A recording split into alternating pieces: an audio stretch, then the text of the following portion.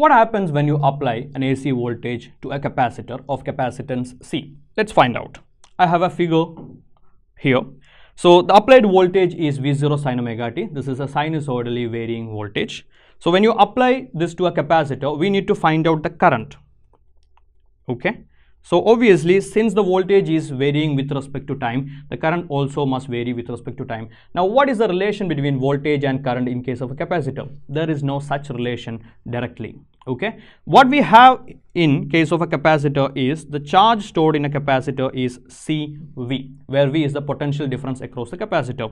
Here we have applied this time varying voltage directly to the capacitor. That means the charge across the capacitor is equal to C into V of t. Since the voltage is varying with respect to time, the charge is also varying with respect to time. Now, if the charge is varying with respect to time, then we can find the current in a capacitor by differentiating the charge. So I of t is nothing but d by dt of q of t.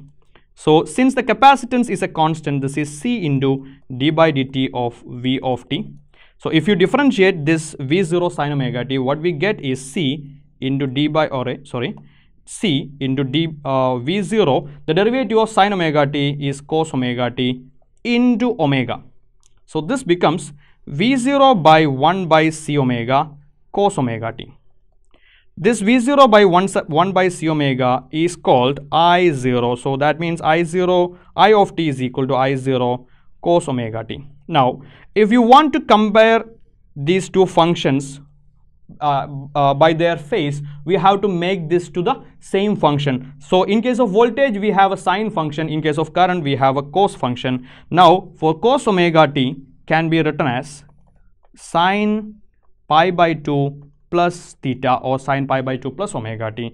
Now if you convert that I0 cos omega t to sine, then it becomes I0 omega t plus pi by 2. What does that tell you? That tells you the phase difference between look at the phase of the voltage and current. The phase of the voltage is omega t, but the phase of the current is omega t plus pi by 2. That means you can say the current in capacitor leading the voltage across the capacitor by pi by 2, and the peak value of the current is I0 is equal to V0 by the capacitive reactance XC, where XC is nothing but 1 by C omega. Okay, that's what happens when you apply an AC voltage to a capacitor.